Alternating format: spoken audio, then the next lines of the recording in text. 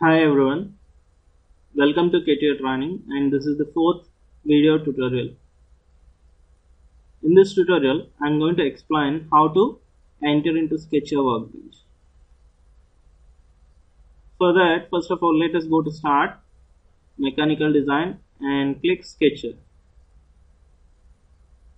We will get the dialog box, and here you have to enter the name of the part and click OK.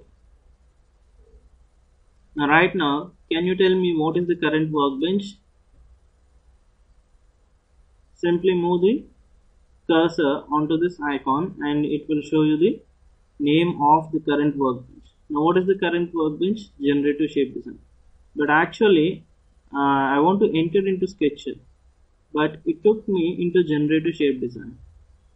And the reason is Sketcher is an embedded workbench in each and every part file related workbenches.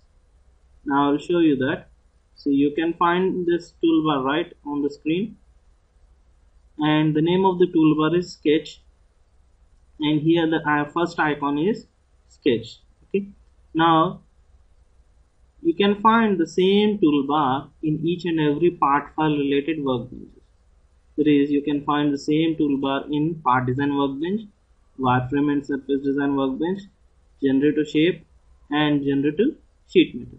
Now right now we are in generative shape design. Now let us go back to mechanical part design.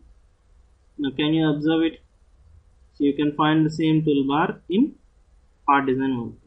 Now let us go back to wireframe and surface, and here it is. And by this we can say that Sketcher is an embedded workbench in each and every part file related workbenches.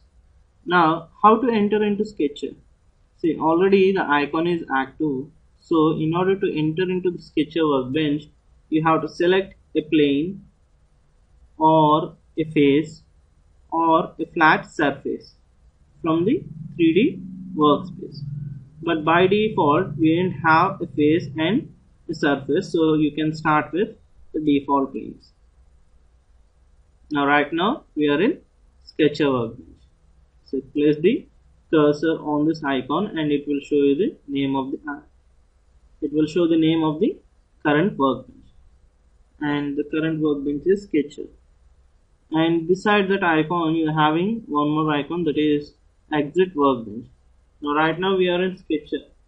Now if you want to exit this workbench and if you want to enter into the previous workbench, that is the wireframe and surface design. Actually we entered into Sketcher from wireframe and surface design. So if you click exit workbench in Sketcher, it will take you back to the previous workbench. Now let us close this file. I will show you two options for entering into Sketcher. First one is you can directly select Sketcher, give the part name, click OK, and see by default the icon is active and it is prompting to select a planar face or a sketch. See, observe this bottom corner. Select a plane, a planar face or a sketch. Now you can select this plane to enter into Sketcher because already the icon is active. Now right now we are in Sketch, and we selected Sketcher but it's opening wireframe and surface design. But why not part design and generative shape design? And the reason is, see, it will open a workbench from part file which is used in the previous session.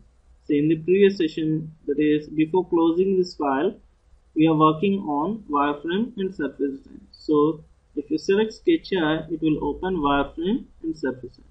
Now let us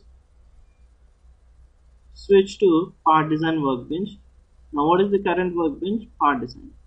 Now let us simply close this file. Now select Start, Again select Sketcher, create a new file, give the name and click OK. Now can you guess the workbench?